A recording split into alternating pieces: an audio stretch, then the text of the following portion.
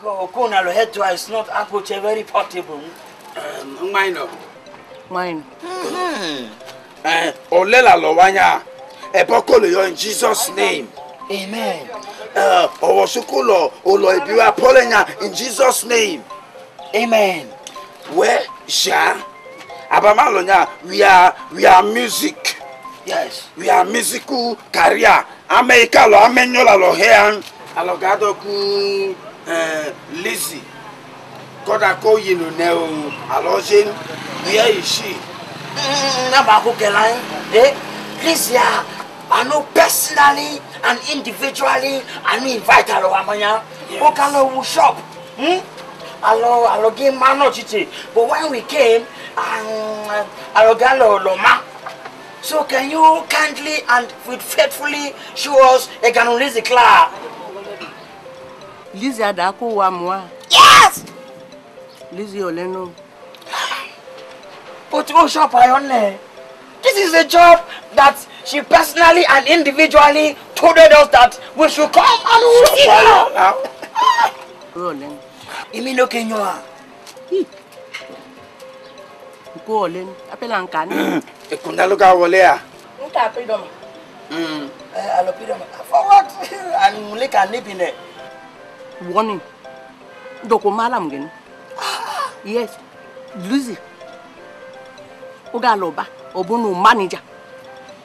Doko me dan wonalam gen. Apo. Where is Sha? Lizzie. Oh, alolo that mama Lizzie. We have no connection of relationship interference affair with Lizzie. Yowa. Mama, Jao. Onsonya kalo of nowhere. Oga she marriage kunuma now. Mama, Lizzie Galokado. We are just a platonic friend. Well, you're very just ordinary plain nowhere. Platonically, we do it like that. Esinake we date to marriage. Oh my la. Where Sha? Onago we called. We called. Yes. But she wasn't at home. Oh mama, what by the way? Aku yalo gang or gakona yalo. Which is very, very unfair. Lizzie's mother is too on temper. Lizzie gave a lunch okay more. A dano paying mum no one and Lizzie and Lua. Who no do a gadu not de la moi. Okay, money. Ula beko no gole.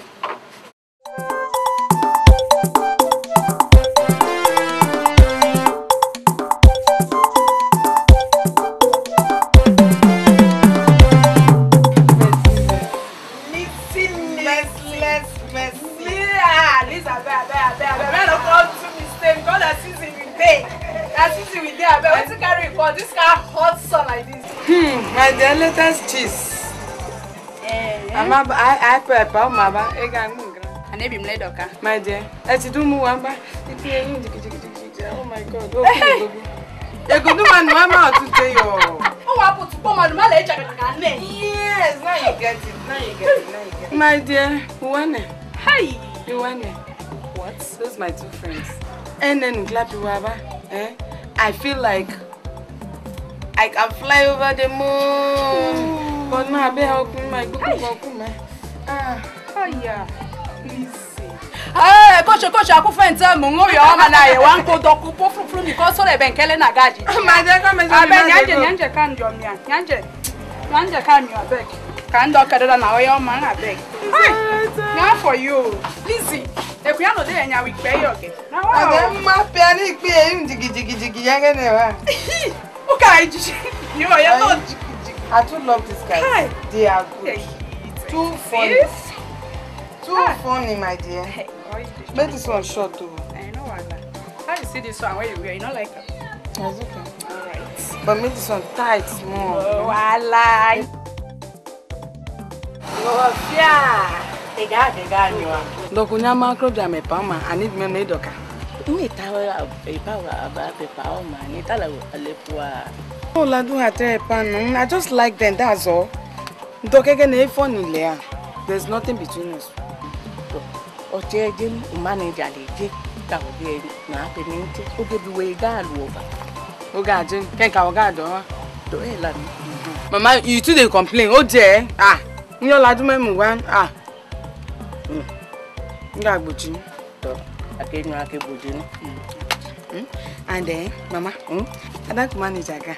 I don't like doing now. I don't know what to tell you. No problem. If I'm coming, I'll buy something for you. Okay. Sorry, I'll buy something for you. Hey! Don't forget. No waste time. Come, let's. Ale mafia. No, Anamawa. You're coming.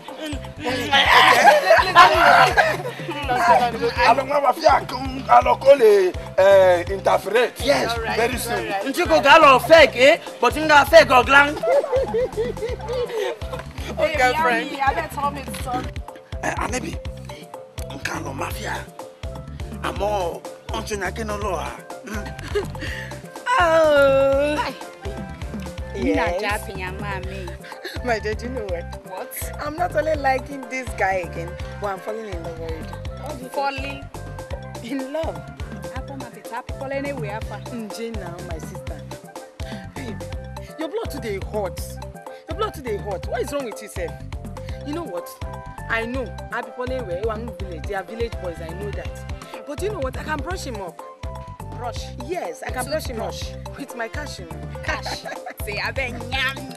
Do you know what? Caravan man say yummy na babe. She's too hashing. But Wamo Kakani, Edoka Lonei.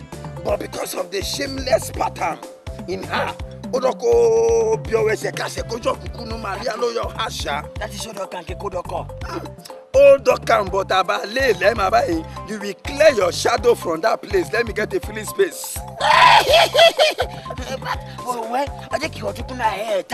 Hey, Akum. Oha, Akum. Then, hey, Aku. No. Hey, Kwaku. Eko, Ebakwaku. You can't take 2 spoons at a time. Okay, I don't know we are going to make the lunch together.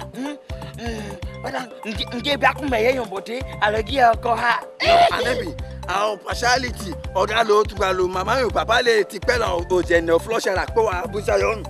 Partiality is not good now. Let's be clean forward. Oh, no, I may tag a man. Yeah, man. Copy yourself. Let's go. You can say that again. So I come on,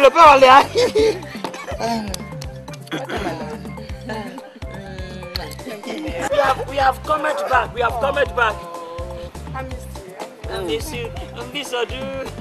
I miss you. I miss you. I beg you, don't mind when you're good. Spoken to your friend now. Go. Oh, no, Haibi.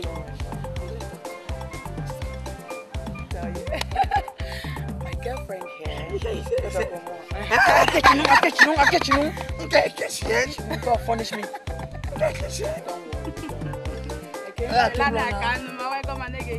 God punish me.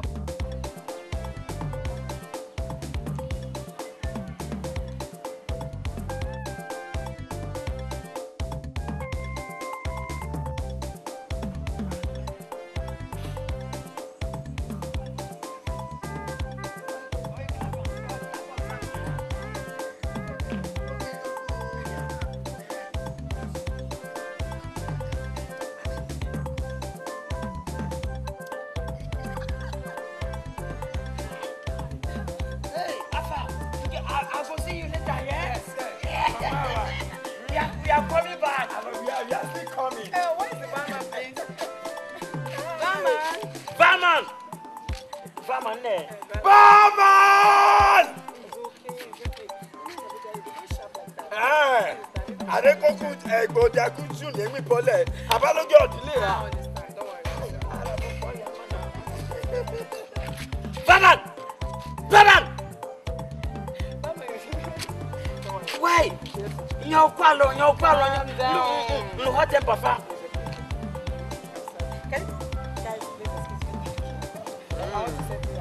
Barman, I fuck up the room. That's my dog. Wow. Let's take this load. Yes. Am I doing?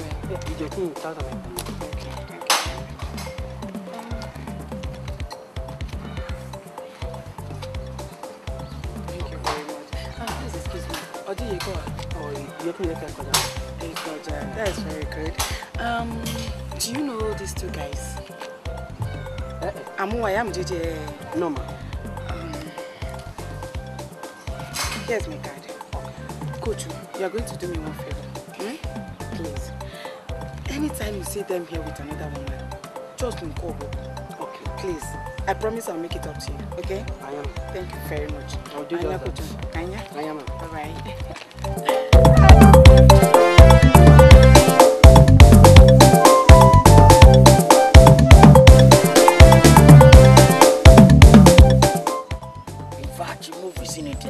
Facility is so conducive and considerable.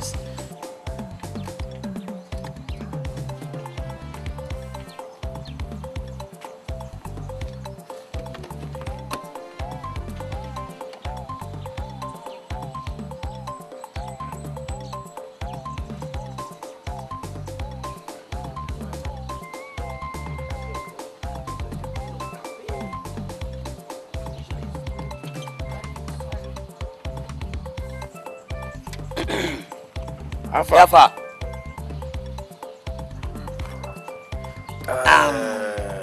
Awai domandi kekawo English vernaculars. Idoma no ya. Idoma. Ko Idoma no ya. That's good. Dikemo to go. Mo be ko olunwa lo ma mutaya mo abutali get. Are you a taxi driver or a motor driver? Mbuta taxi Abuja. Odiki along engine corner kiodo so about 20 hania.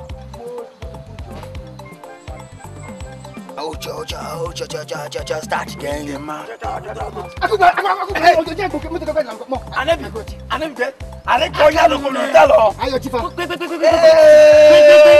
Anebi, of who Abuja yo? Okay. Anebi. You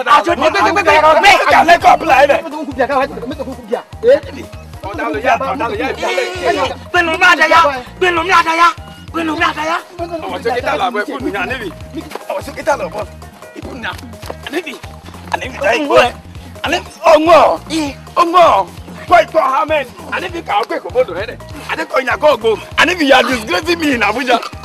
You are disgracing me in Abuja. Don't allow him to blow the blows.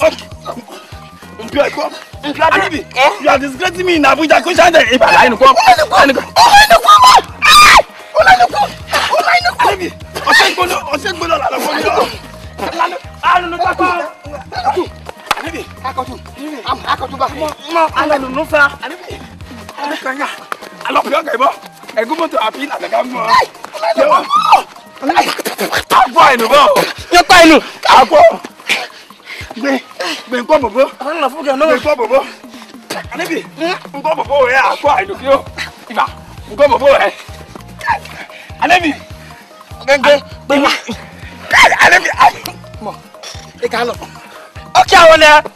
Sorry, ndoko kwa numabu.